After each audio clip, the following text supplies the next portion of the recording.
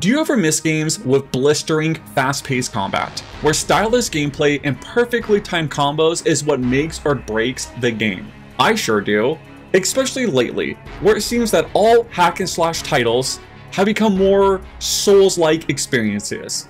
Elden Ring, Lies of P, Lord of the Fallen, the list goes on and on and on. Where's Ninja Gaiden? Where's Devil May Cry? No one knows where a ninja goes.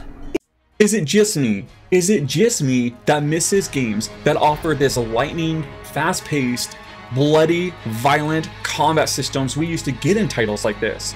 Instead of doing barrel rolls around a boss and trying to time a parry so we could counterattack, I used to do insanely awesome moves like delimbing enemies with a brutal obliteration technique. Or how about getting that satisfying pop when you saw a head explode from an Azuna drop? Or sidestepping some of those ninja moves for a second and getting more of a traditional wrestling style moveset. Suplex! Whoa, wait a minute. What is that? What is that game? I don't recognize that game.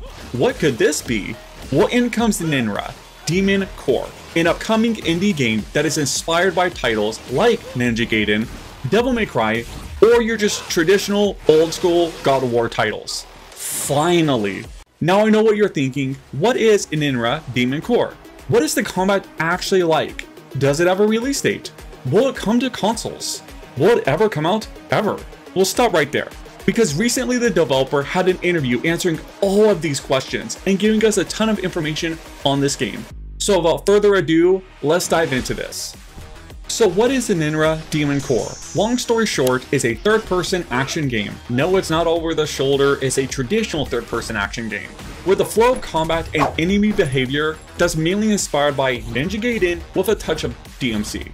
It's set in a cyberpunk world, where every person is born with one of these demon cores. These cores grant individuals unique supernatural abilities. Some people are as fast as lightning, while others have underdeveloped cores and can barely activate them.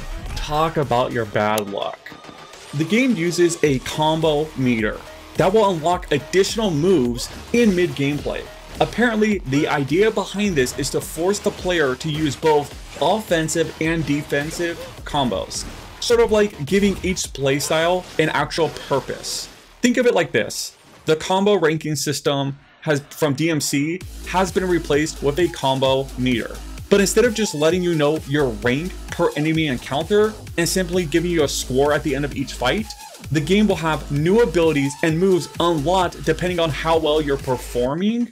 So when you do take damage, the combo meter is lost and it goes back to 0. So I'm just going to be honest with you guys, I'm really not sure how this is going to work. If the combo meter is used simply to, let's say, unlock a special or super ability, that's one thing. But if entire movesets are locked behind this mechanic, I think it's going to piss a lot of people off. Plus, I fear for new players, this is going to be a major turnoff. Every time you make a mistake or get hit, is going to be rage-inducing.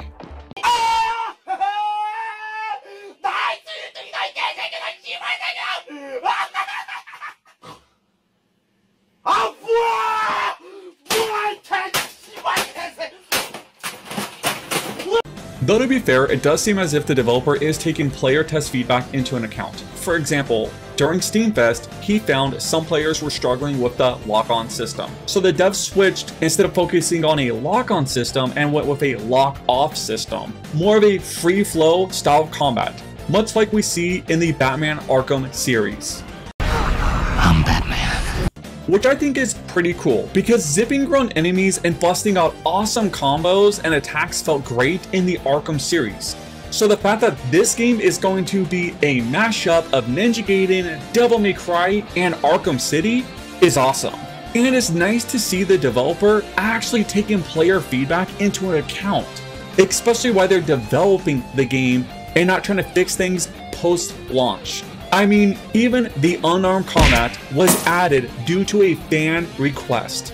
So yes, not only are you able to use different weapons and battle stances, you could just simply punch your enemies in the face.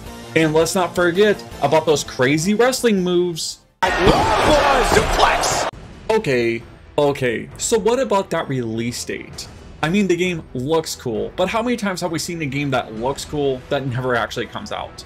Well, the good news is the developer is targeting a late 2024 or early 2025 release.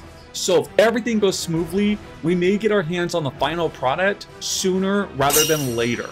And on top of that, it won't just be PC players. As the developer has said, the game will definitely be released on consoles, which is great. The more people that get to play cool games like this, the better. And if you guys are interested in learning more about the weapon variety or the lore behind the game, I actually have another video on the channel where I go over these topics in greater detail. So be sure to check that out.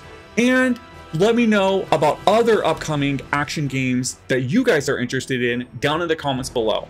By the way, if you made it this far and did enjoy the video, let me know by dropping a like. And if you are new, please consider subscribing. As for me, I got a ton of work to do, so I'm going to get back to the grind and I'll catch you in the next one. Peace.